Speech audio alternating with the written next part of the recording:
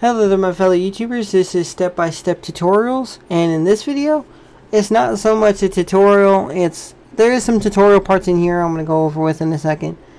But I was working the other day in Unity, and I was making a menu for a game I'm working on. And I'm like, okay, and I was testing out the menu. I'm like, wow, this would look really good as a screensaver. So I'm like, okay, well, how can I turn this into a screensaver? What steps do I need to do? Well, I looked in the asset store, and I looked on the internet, and it's just not possible. Now, there is a screensaver builder in the asset store. Before you go looking in the asset store, like, oh, there is screensaver builder. No, trust me, that's not. It gives you some cool things, but for the most part, it's not a screensaver builder. It just makes your program act as if it was a screensaver. But it doesn't export in an SCR format, which is a screensaver format for those of you who didn't know. So what I set out to do is I code a little bit in Visual Basics or .NET, and so I made a program that will actually run your Unity project or Unity game as a screensaver. So here's Visual Basics.NET, you know, just standard form. And before I started actually running the program, if you see this box right here, don't worry, just like it says, just close it out, hit the exit button, and start over again. But you shouldn't see this box. I've only seen it once, and I rectified why I was seeing it, so I went ahead and fixed that. So let's go over to here, and this is where the actual program is saved. And real quick, this is why I said there's a little bit of tutorial in here. If you don't see the .exe extension or any extension, what you're going to want to do is go into your control panel. Make sure you click view by small icons or large icons, as long as it's not in category, because you could still find it in category, but that's how I'm going to do it. That's how I've always done it. And what you're going to do is hit File Explorer Options. Okay, we can go ahead and exit this. And now we're going to go and we're going to click View. Okay, and you scroll down until you see right there, Hide Extensions for Known File Types. So basically, it knows that's an exe. So it would hide it. And I don't want it to hide it. So just make sure that that checkbox is unchecked. And then hit OK. Ooh, sorry about that. So now that we got our exe there, what we're going to do is we're going to right click on it, go down to rename, and change exe to SCR. And if you have Windows 10, well, we're going to hit yes. If you have Windows 10, you notice it'll say under type, it'll say screensaver. But Windows 10 doesn't give it, it just gives it a blank icon. So don't worry about that. Now what you're going to want to do is right click on it and go to install. The screensaver window should pop up, and we'll click on settings, and this is what we get.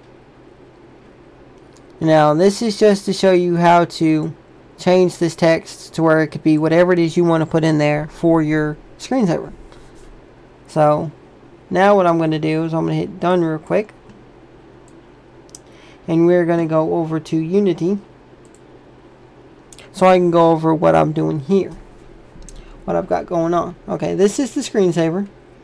This is the skybox, which I built, by the way. If you want a link to the skybox, let me know in the description. Let me know in the comments, and I'll put a link in the description to where you can download that. It's really cool, and I'll be making a tutorial on how you can make your own. So really, you could just stay and wait. But if you really want this one, like I said, I'll put in the description. But anyway, this is the program. The game, and I got a game object here, which is right there, right with my camera, and inside of it here is the screensaver builder controls right here. This is the one script that he or she actually made that I actually like. So basically, you know, just all that, which is nothing special. I don't even worry about the settings scene, but I put something there just so I won't get an error. but it doesn't actually load up. That's what I was talking about, how it's really not that good. I may be doing it wrong, but I doubt it. But I made this monitor script because I have 3 monitors, and every time I would start the program up, it would always go to the left monitor, the one all the way to the left. So I had to make it to where it would start up on whatever monitor I picked, which I picked 3 because that's my main monitor. I'm working on making it to where you can play it one screen on one program on all 3 screens. I'm working on that. So that'll be up in version 2. And then I got my exit script, which basically tells the mouse to hide when it loads and unhide when it closes. Because he did not put that in this script. And one of the things he forgot, I guess. But with all that said, let's go ahead and we're going to save this. Click building, or just build settings. We're going to go to player settings. And this is if you made your own application and you want to make it a screensaver. One of the things I encourage you to do is where it says display resolution dialog, either put hidden by default or disable. That way it does not show.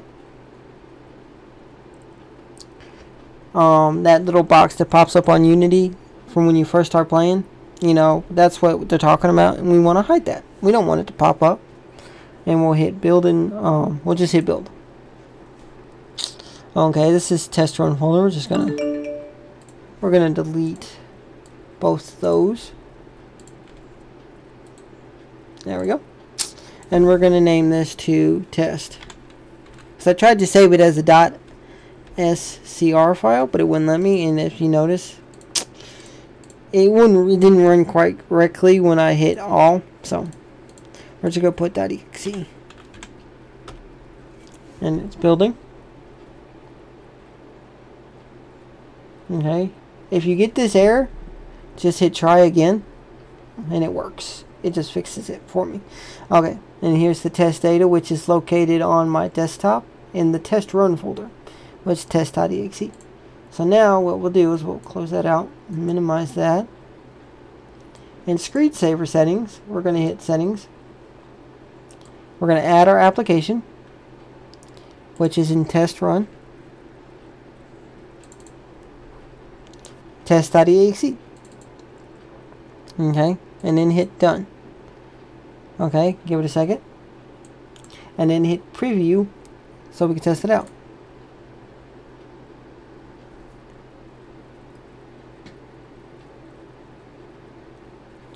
And there we go. I don't know how well you can hear the music. Hopefully it's not reverbing through the microphone.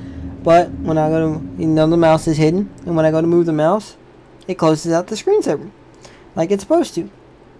The only thing is that applications like Ultramon and Display Fusion that like to copy screensavers to each monitor will not work for this, because what they're actually doing is actually copying the screensaver that you would see in this, like let's go with like Mystify. We'll hit preview real quick. Okay. Oh, Windows 10 doesn't do it. Oh, there it goes. Okay. Well, they actually copy this picture right here and then that's what they use as the screensaver, you know, to copy it on all 3 monitors.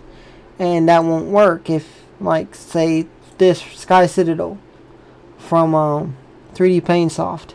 Yeah, really good screensavers, by the way. Check them out if you haven't. I'll put a link in the description if you want me to. Just ask.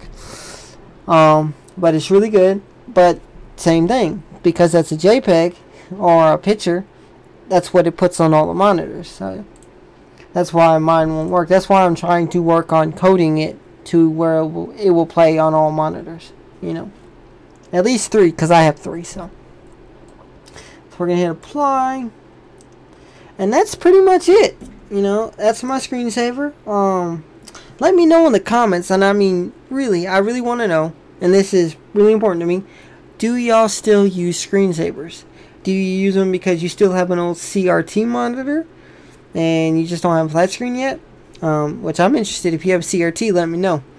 Or do you use it just because they look really good and they're really nice, and you know, like some people use, they have a media center computer set up in the living room, and they use the fire screensavers, you know, fire logs and stuff like that as a screensaver, just because it looks really nice, because it's pretty. But if you do use screensavers, please let me know in the comment section below. If you have any suggestions, hit me up in the comment section below, or you can send me a private message. It's up to you. I respond to everybody, or at least I try to. If I don't respond to you, I do apologize. I preemptively apologize. But this will be uploaded to a website called itch.io, along with some of my other games and applications that I've made. It's going to be for free. I don't charge for my software, but I do encourage you though to support the channel and support me actually making this. Like I said, I really want to make it better. And you know, you can always donate, and there'll be a donate thing right there if you feel like you want to donate, you know. But with that said, I hope you enjoyed this video. If you have any suggestions for future videos, or you have any questions about past videos that I've made in the past, please hit me up in the comments below. I shall see y'all next time in the next video.